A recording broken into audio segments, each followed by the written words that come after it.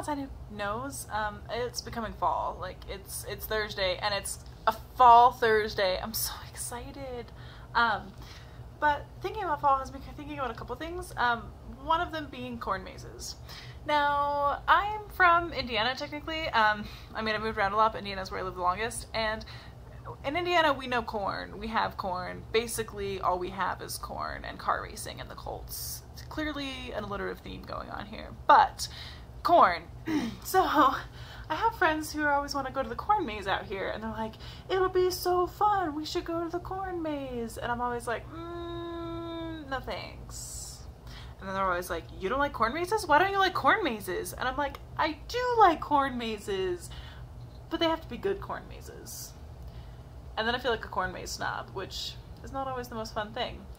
But I'm from Indiana, and corn is like our thing. And so corn mazes in Indiana are awesome because the corn grows really tall. Like, I mean, it's always at least 6 feet tall, I swear. Like, every time I've gone, it's definitely taller than me.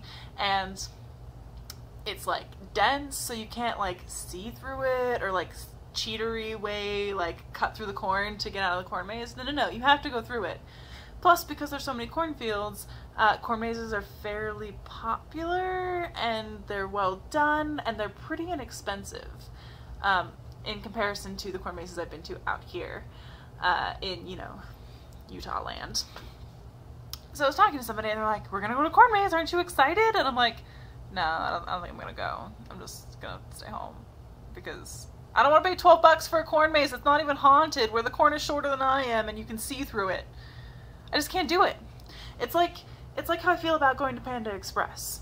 I'm not gonna pay expensive Chinese food prices for crappy, cheap, like Chinese food that's not even real Chinese food. I just can't do it. And yeah, I've been kind of going back and forth with my roommate about it recently because she really loves corn mazes, and she's like, no, they're awesome, it'll be so fun. And I'm like, I can't. I just can't.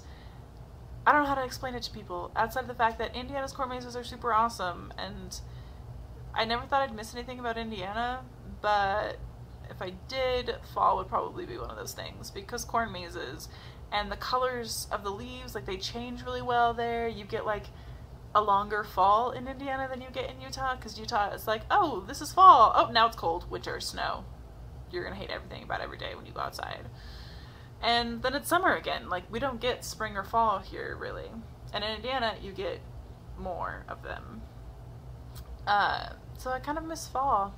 Though it being fall now, I have officially allowed myself to eat pumpkin things and to wear a sweater, and it's been nice. I'm excited for fall. Also, pretty much our year-iversary, so happy year-iversary! All good things start in the fall. Okay, maybe not all good things, but a lot of them.